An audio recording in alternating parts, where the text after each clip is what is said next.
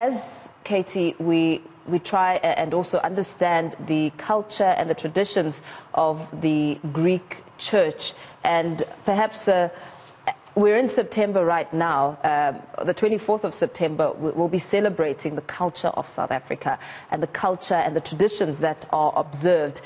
In terms of understanding the Greek culture to its entirety, as we observe this really special funeral service, what is it that needs to be understood? What are the big differences that will stand out and almost draw people back to say, oh, I didn't know this happened in a church like this?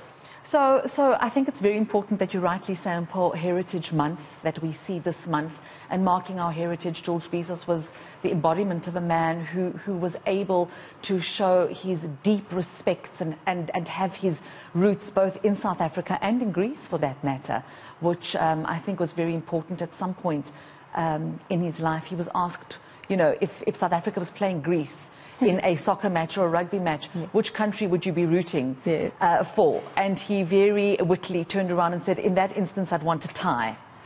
which I thought was absolutely lovely. But yes, there are differences. What you'll see here is we're seeing now his coffin.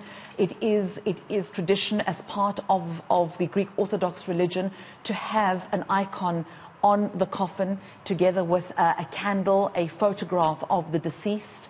That's what we're seeing in this particular moment here. Very much a combination of the state versus the religious, and combining this. After we're done with the church service, they will be going to the Hellenic Cultural Center, which is in the same precinct, if you like, as the church. So it'll take a mere 5 minutes to walk there, if that. And that's where we will see the official part of the funeral come into play. And of course, we've got the likes of His Excellency, the President, Mr. Cyril Ramaphosa. We've got, as you said, Naledi Pandor as our MC, or you know, the MC of the event. His children, his grandchildren, former Deputy Chief Justice Dikhan Moseneke will also be paying tribute, and that will all happen at the Cultural Center, and that will begin at around 11 o'clock this morning.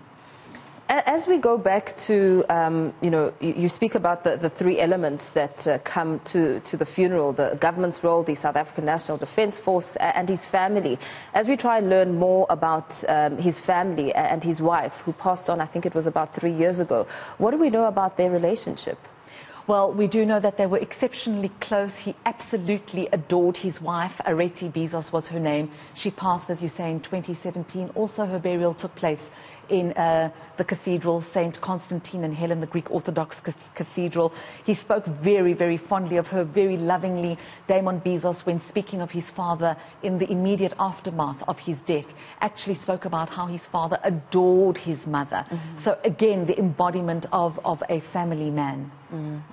So in understanding the processes that unfold with this category of a funeral, how then does the South African National Defence Force fit into the three facets of this funeral?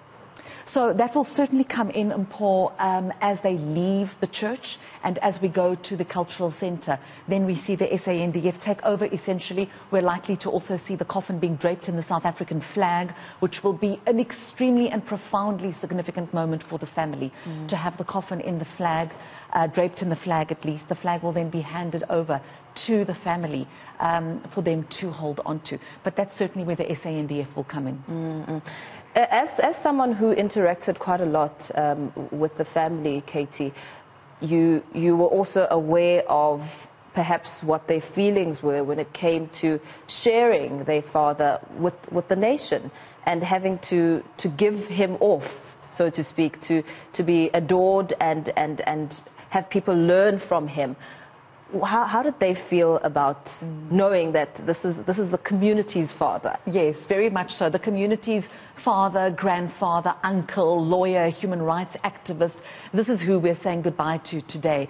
I can't for one moment presume to speak on behalf of the family, but one can only imagine their great sense of pride in the man who embodied so much, actually, and who represented their family beautifully, knowing that he made many sacrifices for his family and for the country.